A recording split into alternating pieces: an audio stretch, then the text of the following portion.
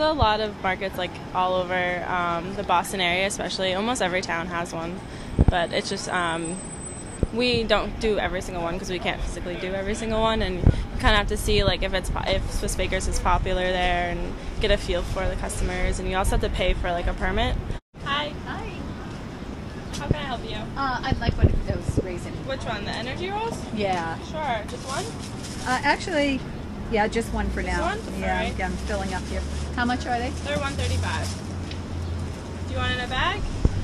Or do you Yes, wanna eat please. it? Okay. Yes, please. People would like to know where their food's coming from and support their local economy instead of not knowing where things come from. I think people are becoming a little more conscious of what they're putting in their bodies with the new studies with sugars and all that fun stuff, pesticide use. And well, I got laid off from work a few years ago, and I wanted to do something different and help build a small business. It's my aunt and uncle's company. So.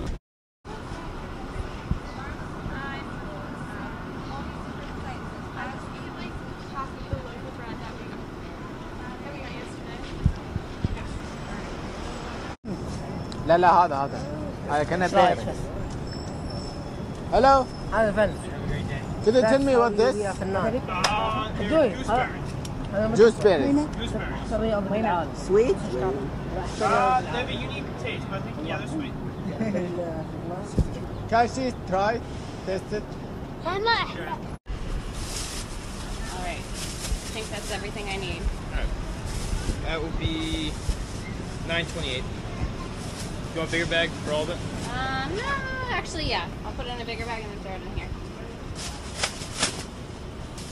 Thank you so much.